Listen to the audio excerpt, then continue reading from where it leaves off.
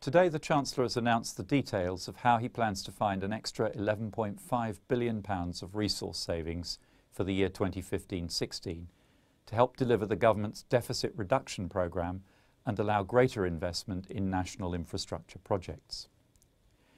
I'm clear that the fiscal situation we inherited was a threat to our national security.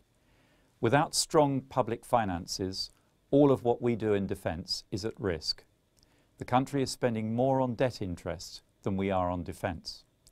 Unless we bring down the deficit, we would have little chance of properly funding our armed forces to face future threats. From the start of this spending review process, I've been open about the fact that we can make some genuine efficiency savings, but that we shouldn't take out further military capabilities. I'm pleased that we've reached an agreement with the Treasury that protects military manpower and military capabilities, but which will deliver genuine efficiency savings equivalent to 1.9% of our 2014-15 Ardell baseline.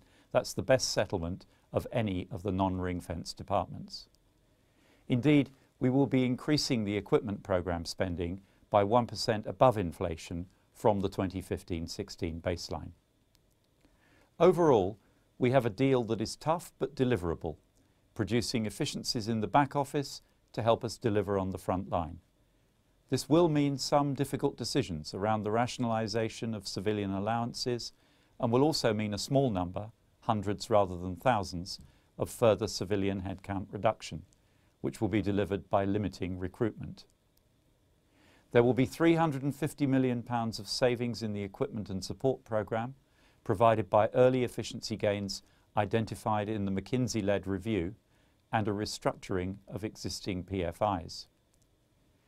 Another £300 million will come from an innovative deal with the Cabinet Office Efficiency and Reform Group and the Government Procurement Service, who will take over responsibility for some of our commodity and IT procurement and, in conjunction with the Treasury, guarantee the agreed level of savings.